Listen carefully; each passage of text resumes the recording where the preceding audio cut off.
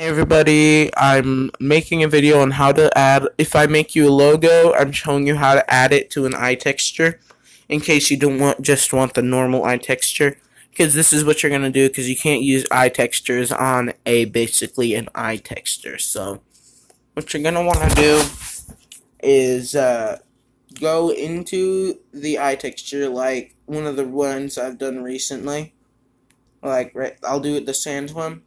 Just copy the folder that I make, because in this folder that's in there is the logo, because there's his logo. Just copy that,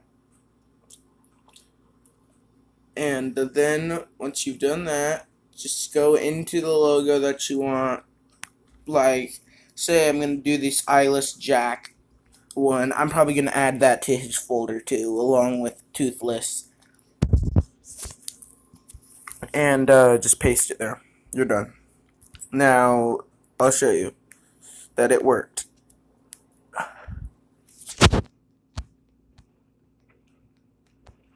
See, as you can see, he has the logo.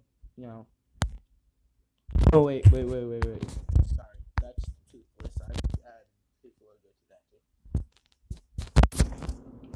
too. Alright, here's the eyeless. What the heck? Oh yeah, I didn't load it. Stupid.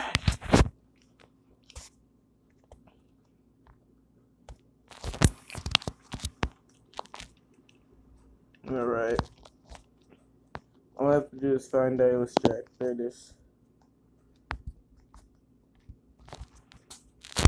Alright, see? As you can see, the logo's there now. And to show you that it worked, I'm going to exit and then delete the folder. Alright. Now I'll go back into there and select it again.